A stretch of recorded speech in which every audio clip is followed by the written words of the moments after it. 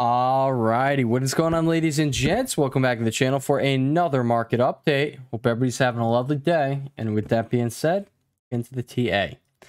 All right, guys, so we are proceeding higher today, but I will just point out that we have had a very sideways day, a very grindy day, if I do say so myself.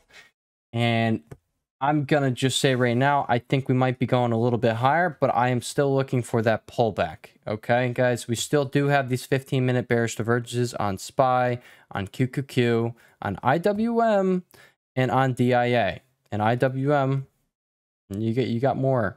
All right, you have to have this divergence. All right, you had this low guy. Guess what? Now you got one right over here near our level. All right, so 199.66, guys.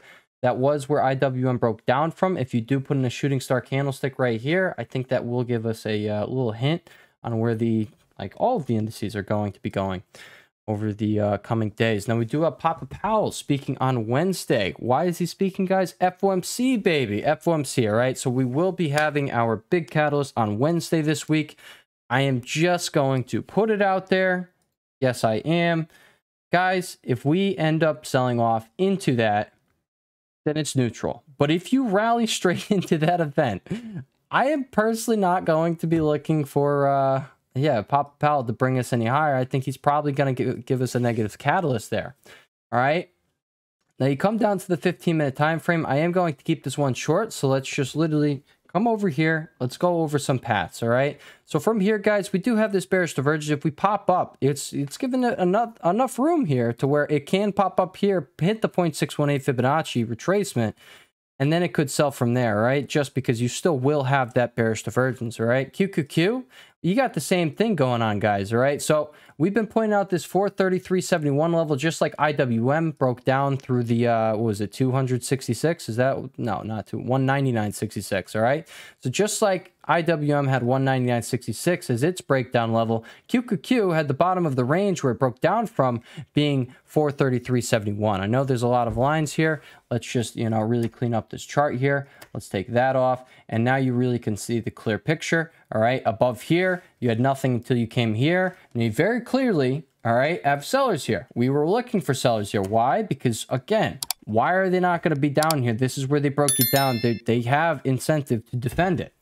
All right. Regardless, we know action is going to be taking place here, which is why we probably have this chop. All right. It's a pretty even balance, guys. Whenever you have price just not doing anything, all right, both sides are just, they're in the same exact spot. They have the same amount of pressure going into each side, which means they're not going to be moving each other. All right. Holy sweet baby Jesus. That was a loud honk. That was a loud honk. All right. That made me freaking jump.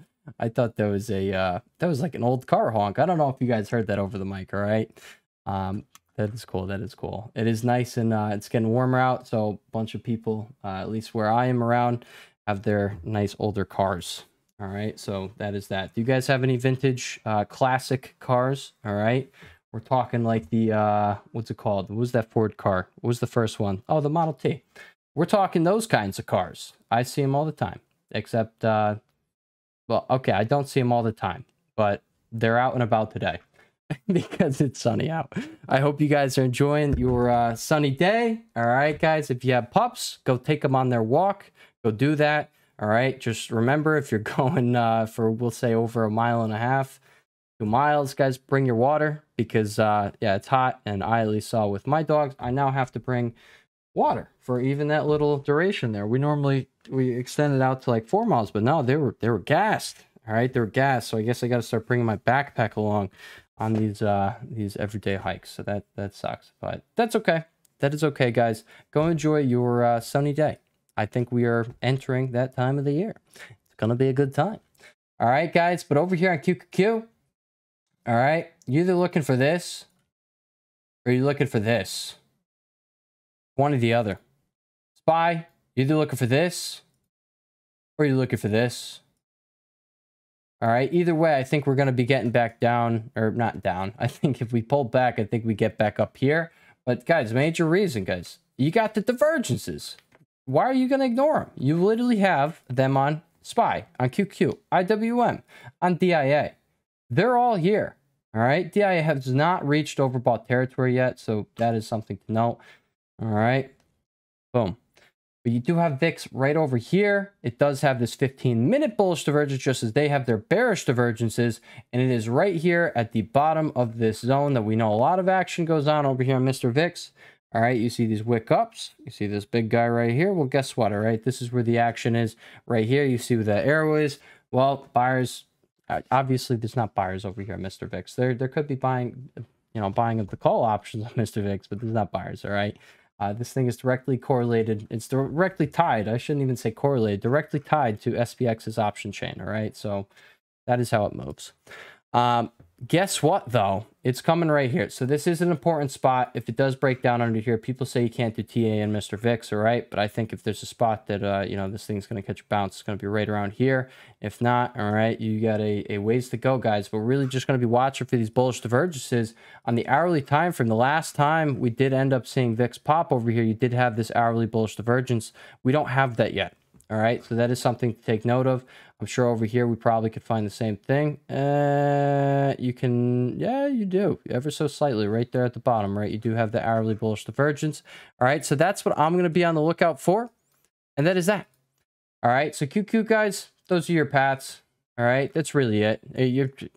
You're not watching for much, guys. You're not looking for much further upside here. We have FOMC on Wednesday. If you run into here, expect sellers to be in here. All right, which if you want the actual levels for that, 435.50 all the way up to 441.50. All right, and that's coming from here down to the low. That is where you're going to expect sellers. Okay, over here at SPY, guess what? Same exact thing. We got the two paths. We have the two paths. And if you get this one right here, maybe that brings us right in over here to Wednesday. And then maybe from that level, maybe you pick it up. You pike it up, baby. You pike it up.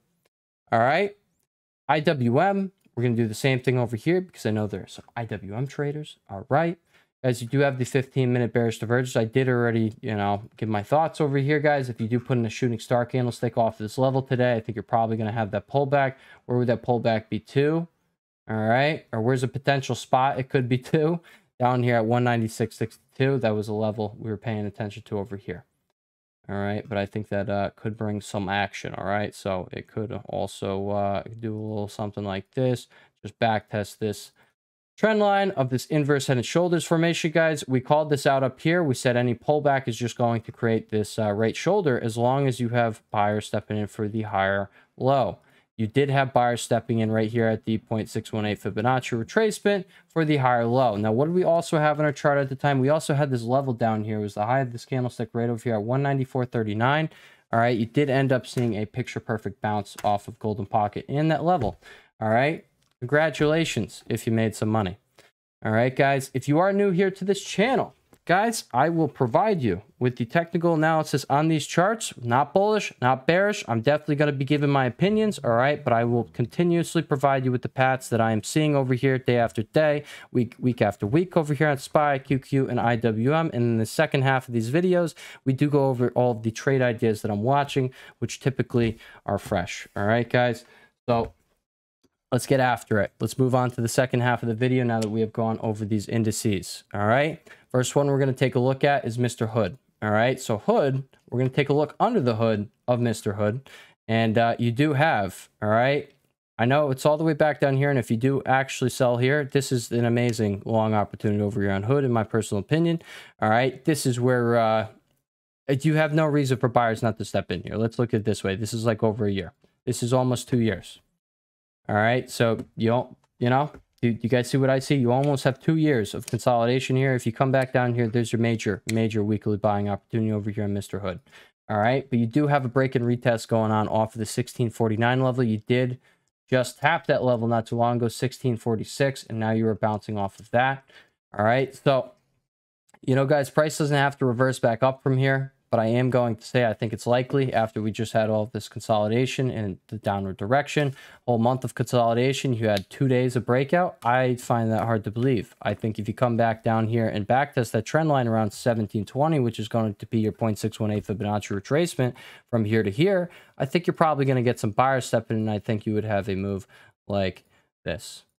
All right, so that is definitely that's one we are keeping an eye out over there. The next one I'm going to put your eyes on is Kava, guys. All right, now I'm not saying Kava is going to do any crazy stuff right away, But I am going to tell you right now, this is something that is, yeah, it's heating up, guys. You have the break and retest off of the previous all-time high here. You guys can see the weekly chart. It really does look rather sexy. All right, break and retest. You have this, again, like what we just pointed out over there. You have this consolidation. All right, this consolidation was about a month. Okay, you take it from over here, all right? You were just pulling back. You were bullishly consolidating. You just had an explosive breakout with volume off of that. Now you're taking a breather. I'm going to be honest. I think you're going to take out 7160 and go a little bit higher this week, all right? So that's just what I'm looking at. I see no reason for you to get that close, all right? You were 2.5% away from, well, at the other day, you were 2.5% away from here, okay? Or 2%. As of today, guys, you got within 1.3% of taking out that high, and I do think that high is going to be taken out. All right, whether you get a pullback here or not, that is exactly what I'm looking for. You guys know. All right, CELH, that is the next one we're going to keep our eye on. I will put it on your radar, guys. CELH has earnings coming up. Not this Thursday, but next Thursday. So premiums, if you're not playing weeklies, they will be pumped. If you see it come back down here this week, that is something that I might take a stab at. I pointed this out almost off open today, and I decided not to go with it but you know, I did see it. It wanted this trend line, guys. It wants the trend line. Very clearly had a exact picture perfect reaction off of that trend line. All right, and now you're taking a sell. All right, so just like you found buyers at the last golden pocket down there, what are we going to be watching here for a higher low? Golden pocket. All right, guys. So this is where you're watching CELH, but really the idea I'm throwing your way is if it comes back down here into 68.95, this is where I think it's a no-brainer going into earnings. All right. Now, it could do a move like this again, so I'm not going to, don't go balls to the walls, all right? Don't, you know, don't have money in something for earnings that you think is going to be detrimental to you. Just don't do it, all right? But I am telling you, I think something like this could be right around the corner again, and I'm not saying you get this massive short squeeze, but yeah, all right? This thing is setting up in a way that I really like it, all right? I really like it. Something very similar to this is Carvana. Carvana has the same exact setup. You had the break and retest. And what happened then? You had some explosions go down. All right. And now you're finding sellers right there at the 0.786 fib. Guys, the reason we talk about the golden pocket and use it so much on our charts is because it is something that works. Why are you not going to use something that works? All right. You find something that works, you stick with it. All right. Golden pocket, guys, if you do end up selling off here, all right, if you have an aggressive sell off here, going into earnings somehow, all right? Watching this golden pocket. I do think it's likely that earnings is probably about to give you a pop, though, all right? You got all these other downtrend breaks. You have earnings, like literally, is that Wednesday before? No, it's after close on Wednesday. I think that's your next catalyst, and I think this thing is probably going to be, yeah, it's going to be doing some things, all right? Next one we're going to talk about is Mr. Mara over here. Mara, guys, all right, this is definitely going to be moving based off of Bitcoin. So you're going to want to watch this. This has support going on right down here. I'm just going to say if you come down into here, all right, daily RSI is probably going to be pretty close to 30 at that point again. And yeah, I think it's probably going to keep finding buyers here. And then you're probably going to get this action right here, right? It's either going to go like that, or you're going to see it come down here, and then you're going to go like that. All right, and maybe see something like that. I don't know. All right, but Mara is the candidate for this, all right? You do have earnings right around the corner, so that is something to take note. I think you actually have Riot earnings today. All right, so you got that on Wednesday. Okay, so premiums are going to be juiced. That is definitely a thing, but the setup is undeniable. It's right here. It's clear as day. Break and retest off of your downtrend. Even if you come back into it, I like the stock, all right? I like how this looks. I think it's queuing up for a reversal. Just my opinion. All right. Just my opinion. All right. What do we got going on over here on Mr. D King? All right. D King, guys, if you're playing the trade idea we threw your way down here at the break and retest off of 39.35, that is one we were waiting a little while for. We got that opportunity and we did end up seeing it run into the golden pocket. Now, you did have a trend line break today. I understand it looks a little wonky. Let's make it. Yeah, we'll put it right there. All right, so no, you did not have your trend line break. I'm not going to call that a back test. All right, I'm not. I think you're probably going to sell a little more into earnings.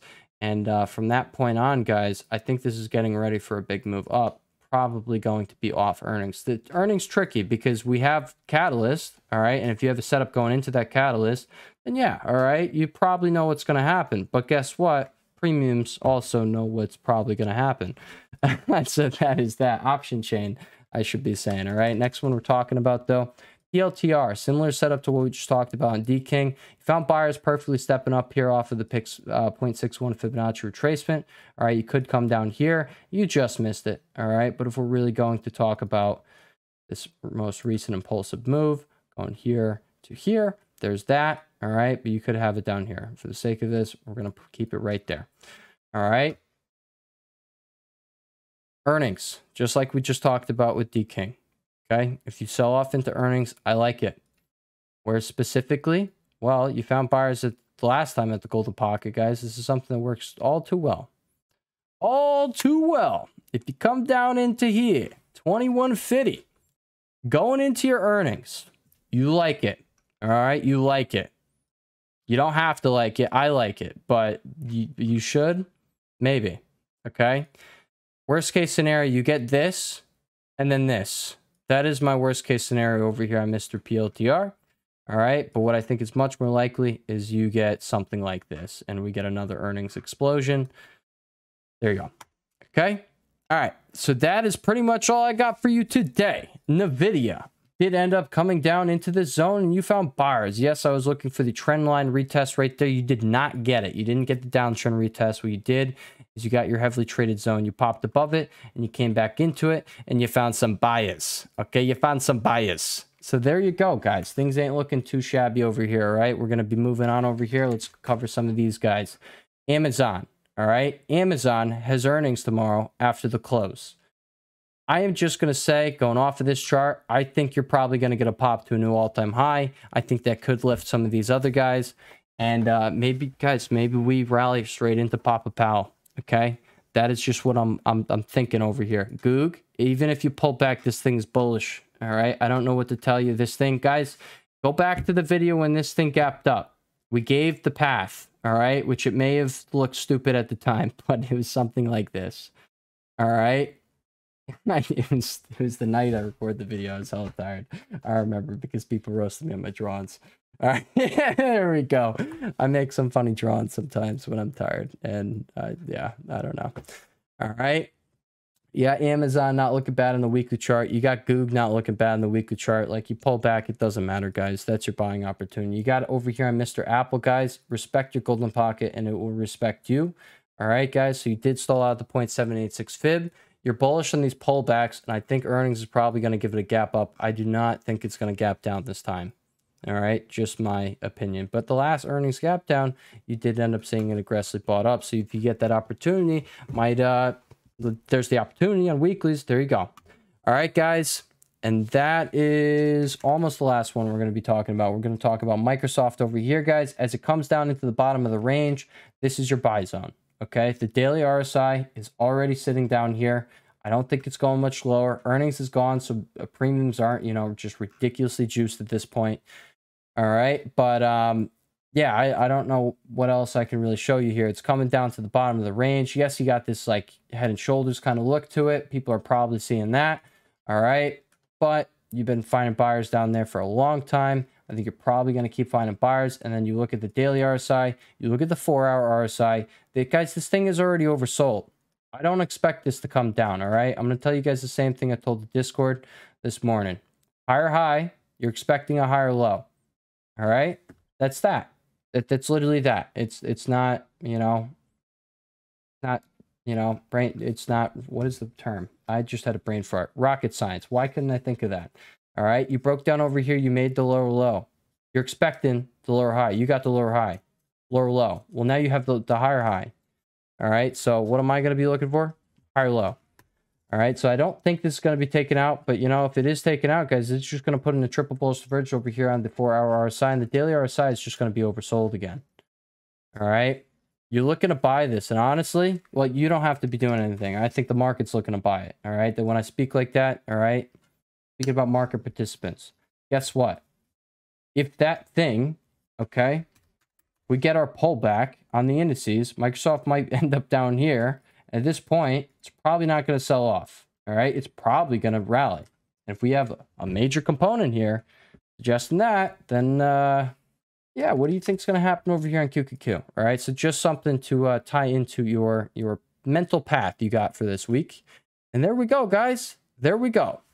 With that being said, Tesla had a freaking nasty gap up, guys. Dips are now buying opportunities. You are going to take out 205.60, and when that happens, you will have a switch on this weekly time frame. All right, if you see that path right there, honestly, I think that's probably the most likely path. But if you pull back, guys, dips are going to be your buying opportunities. You're looking to buy this right here. All right, 172.12. Now, I was looking to be bullish into this week, as you can see. All right, you see that arrow? Well, guess what? All right, you gapped up crazy. All right, and you kept going, guys. From the open, you did end up going another 10 bucks. There you go. Congrats if you made money off Tesla. All right, I would definitely be taking the profits if you did that. But, you know, then again, I do think, you know, this is probably the path it's going to take. It's either going to do that, or you're going to come back down here, find a higher low somewhere, and then you're going to make your way up here. Both paths are bullish. All right. With that being said, everybody have a lovely rest of the day. I'll catch y'all in the next one. Peace.